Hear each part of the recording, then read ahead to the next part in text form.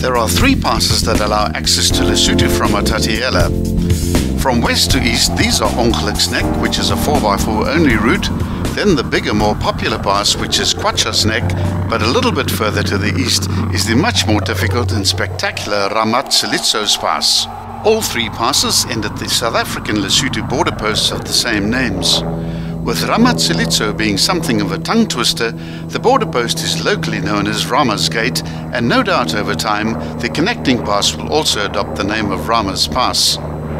The official government large-scale map listed as Ramatselitso without the T, so there are already a number of versions of spelling, but we're indexing it as per the spelling on the notice board at the border post.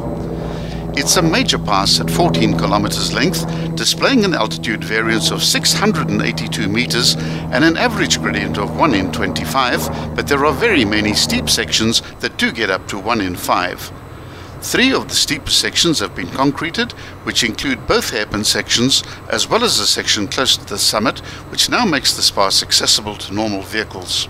When we drove this pass in 2012, it was a serious 4x4 route only doable by high-clearance 4x4s with low range, but the road has now been upgraded to the point that a 4x2 utility vehicle will manage without a problem. Unless you have plans and a valid passport to enter Lesotho, you'll need to turn around at the SA border control point and return the same way to Matatiele.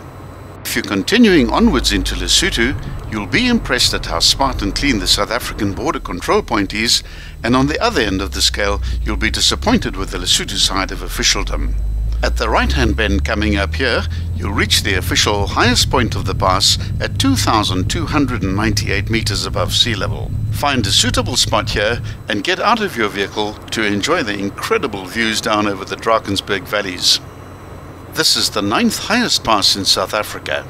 From this point, you're faced with a 14-kilometer continuous descent towards the bottom of the pass.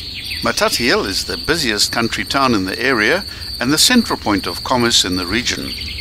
Dairy farming is the principal activity. There's good trout fishing to be had in the numerous streams of the area, and as a town, Matatiele is the reference point for all the northern Transkei. The name Matatiele is clearly a Sotho word based on the Sesotho phrase Matata Aile, meaning the ducks have gone.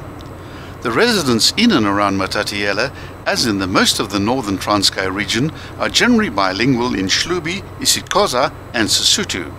Many of the residents also speak English.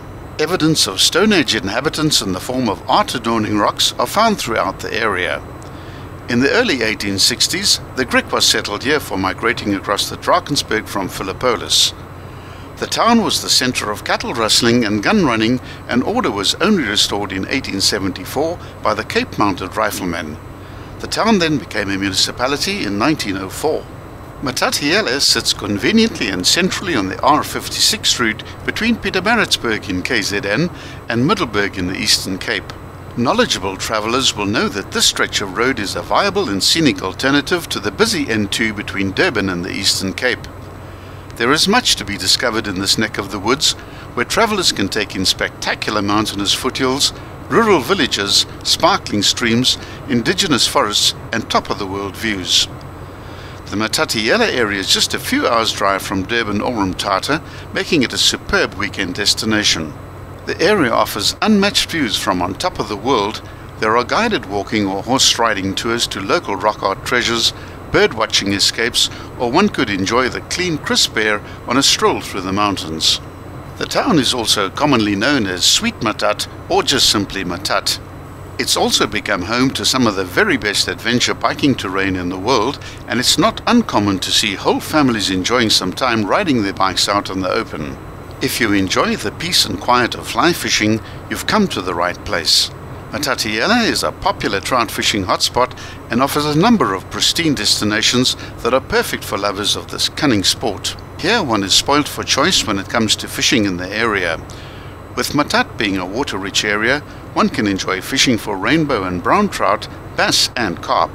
There's a wide selection of fishing options available, with locations ranging from stocked farm dams and a lake to cold mountain streams and raging rivers.